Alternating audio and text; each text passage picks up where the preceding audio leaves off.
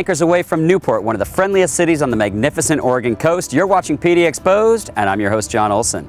On this episode, we'll take you to some of the districts that make Newport one of the premier travel destinations in all of Oregon. And I might even kiss a sea lion on the lips. The fun starts now.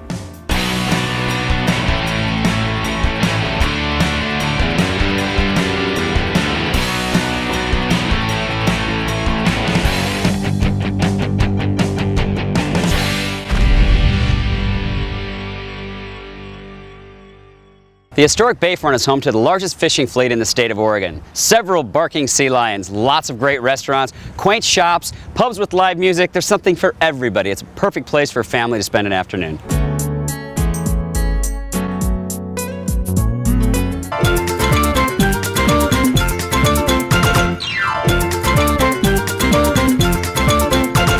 Moe's is actually a tourist attraction in this town, isn't it? It actually started out as a place for locals, and we didn't even serve seafood in the beginning, you know, because we were serving the fishermen and the longshoremen and the loggers, and the last thing they really wanted to eat was seafood. They wanted like their steaks and their burgers and their spaghetti and this type of thing.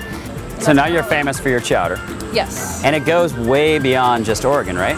We do second day FedEx shipping, our fresh base, so that's really nice. So it arrives at your door cold and ready to be put in a pot, add your own milk.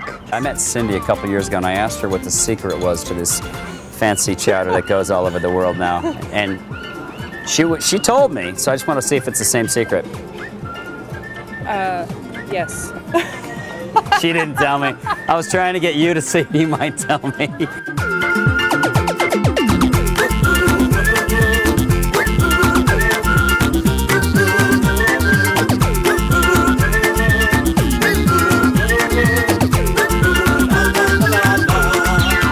Talk about Newport. This is a great town. It's very friendly. This town is wonderful. I was born and raised here. I went to high school here. Of course, I've been all over the world, and I always just can't wait to get back to Newport.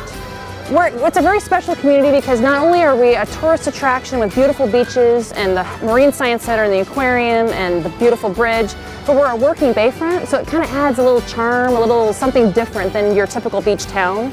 We have all that, the fishing fleet. You know, you can see fish come in and the crab and go down to the boats and buy your own stuff. And so that really, I think, lends a really nice aspect to our town.